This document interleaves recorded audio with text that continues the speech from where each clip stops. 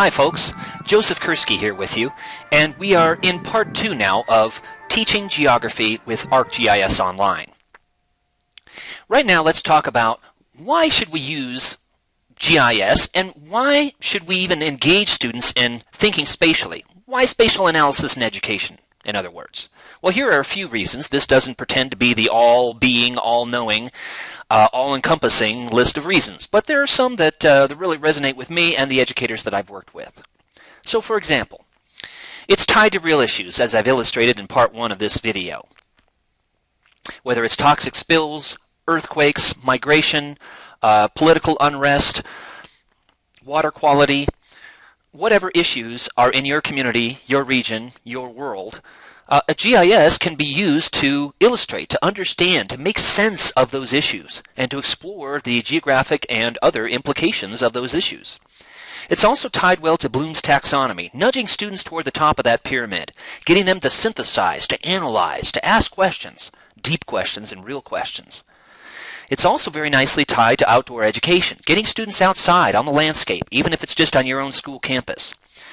I am reminded of a book by Richard Louv, Last Child in the Woods, makes a strong case for getting students out in the landscape repeatedly and often, and while they're young, to really make a difference in their lives. And GIS can help them make sense of the data that they've collected out in the field. It's also standards-based. You know, most standards, when it comes down to it, is all about using real data and real contexts in an analytical way. And that's what GIS was created to be. It was actually created to be an analytical tool. It's not something we're just making up. It's definitely not something we're just making up for the classroom. It's a real tool that's being used by real people, millions of people all over the world on a daily basis. Why? So they can make effective decisions.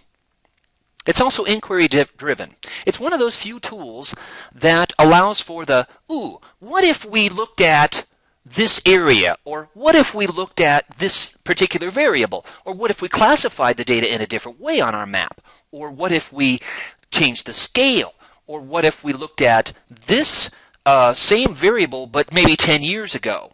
That's the kind of thing that GIS allows you to do. A few more reasons. GIS is engaging. For the same reason, I think, that maps have long been engaging, right? For centuries, people have loved maps because they're such rich sources of information. Just think of the amount of information you can get on one map. And as much information as you can get on a paper map, multiply that by 1,000. You know, it's said that a picture is worth 1,000 words, right? Well, a map is like 1,000 pictures.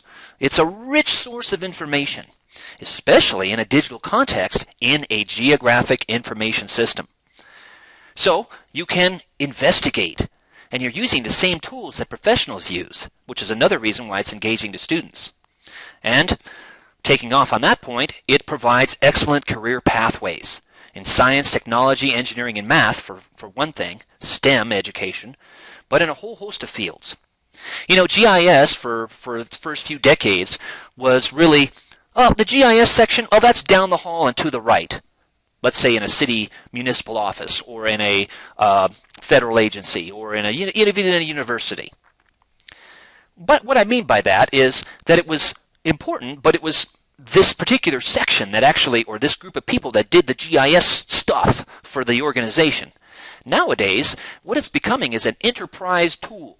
What I mean by that is that it's used by all kinds of folks as one of the tools on their tool belt, just like using a spreadsheet, or just like being able to do statistical analysis, or any other kind of core tool that people have. GIS, therefore, has spread out from that section down the hall to all over an organization, whether that organization is a private industry, a nonprofit organization, a government agency, a university, etc. So it provides excellent career pathways. It's more and more in demand each year. It's also tied very well to native ways of learning and knowing. And perhaps like many of you, I've worked with native groups, indigenous people, Native Americans for one. And what I've found is that this is very much tied into the holistic ethic that is a part and fundamental to native ways of learning and knowing. What I mean by that is that that whole perspective of the Earth is connected to the soil, which is connected to the watersheds, which is connected to the climate, which impacts people, and how people impact their own environment as well in a converse way. So the environment affecting people and people affecting the environment. But all of these things tied together at multiple scales. That's the kind of thing that GIS really taps into, that GIS really relies on that kind of holistic thinking. Indeed, that spatial perspective, that holistic perspective, is really quite important to understanding GIS and being able to effectively use GIS. GIS is also a green technology. It's being used to benefit the planet. Everything from elephant habitat to protection over in Africa to citing the best places for wind farms in any country, GIS is actually being used to do that. And finally, although as I said, this isn't the all-encompassing list, it provides excellent community connections. So it allows students to grapple with and engage in real issues in their own community. For example, citing a skateboard park, or rezoning a certain parcel, or, gosh, where is this business supposed to be located, and why did these businesses close, and what businesses could go in those locations, or where's the best place for an urban greenway, or a new bicycle path, or planning for effective growth in the next 20 years. So it's really tied to community issues. Excellent. All right, so GIS, GPS are used all over the world, and let me give you a few examples. Here in Taiwan, I was hanging out with a bunch of really cool students in a middle school. All middle schools over there in Taiwan have GPS as part of their curriculum. So they're actually going out onto their school property and in their community collecting data. And every high school has GIS. Really quite exciting. That and other stories are highlighted in a new book that I co-authored with a couple of really good colleagues of mine. And it's called The International Perspectives on Teaching and Learning with GIS in Secondary Schools, available from Springer and Amazon. The point is that it's not just you and I who are interested in GIS in education.